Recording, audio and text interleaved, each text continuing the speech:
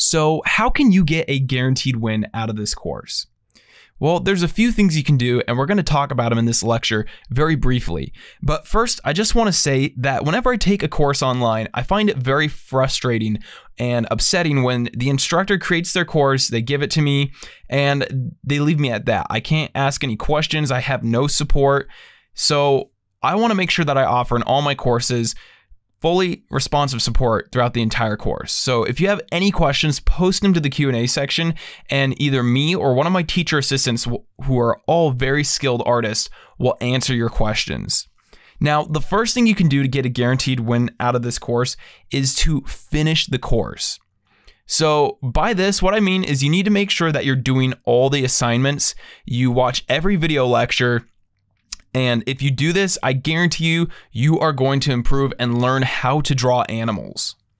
Now, I highly encourage you to go on through the next few lectures until you get to the first project in this course. The first project is really meant to get your feet wet and to just get you started. Getting started is one of the hardest parts. And if you've already started this course and you're watching this lecture, then you've already done one of the hardest things. But the next step is to actually start drawing. So make sure you make it to that first project and finish it.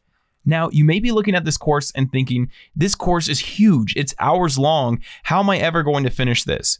It's really important to look at this course in steps. Just take it one step at a time.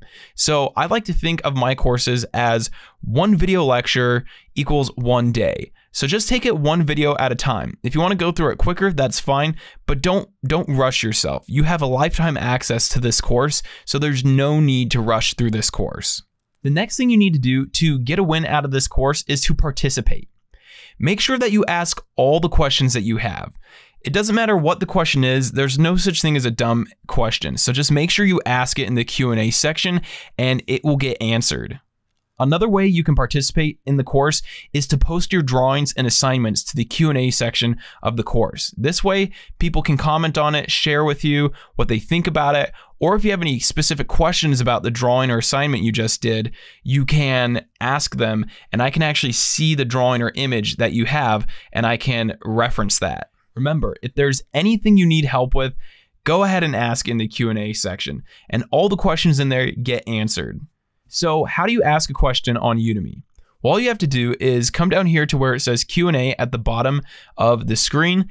And once you click on that, it's going to say ask a new question or search all course questions. What this is for is if somebody has already asked the question you're asking, you can search it here and see if anybody's asked it and if it's been answered. If it hasn't been asked yet or answered, then you can go ahead and just hit ask a new question and you can ask that question. Now, what I want you to do for this lecture is start participating. So I'm going to have you click ask a new question, and I just want you to title your question with my name is, and then whatever your name is.